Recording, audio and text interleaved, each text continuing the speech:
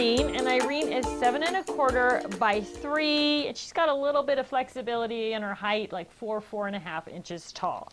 Unique about Irene is that she has 2 strips of loop fabric on the front, so you can either close her down tightly, or you can put taller things, and then you can pop up the top of Irene. So I'll show you that in just a second.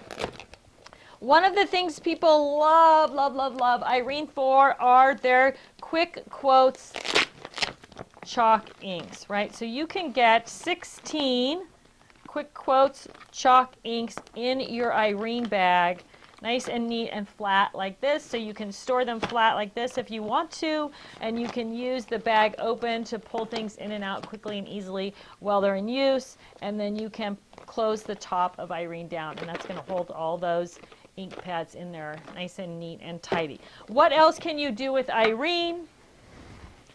Irene is a good little catch-all with her size, so this is just all flowers, right? So not my preferred method, I'll just tell you that right now. You know I like you to keep your things like this together by color, but it's a good way to store all those small embellishments that are kind of floating around your workspace.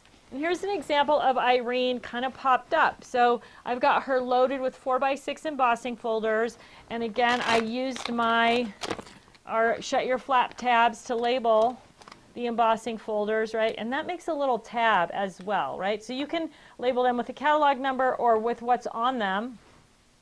This one is a Christmas one, so I've got a double label on there. I've got the number and then a description of what it is. So super easy way to store your 4x6 embossing folders as well as embellishments, perfect for your quick quotes inks.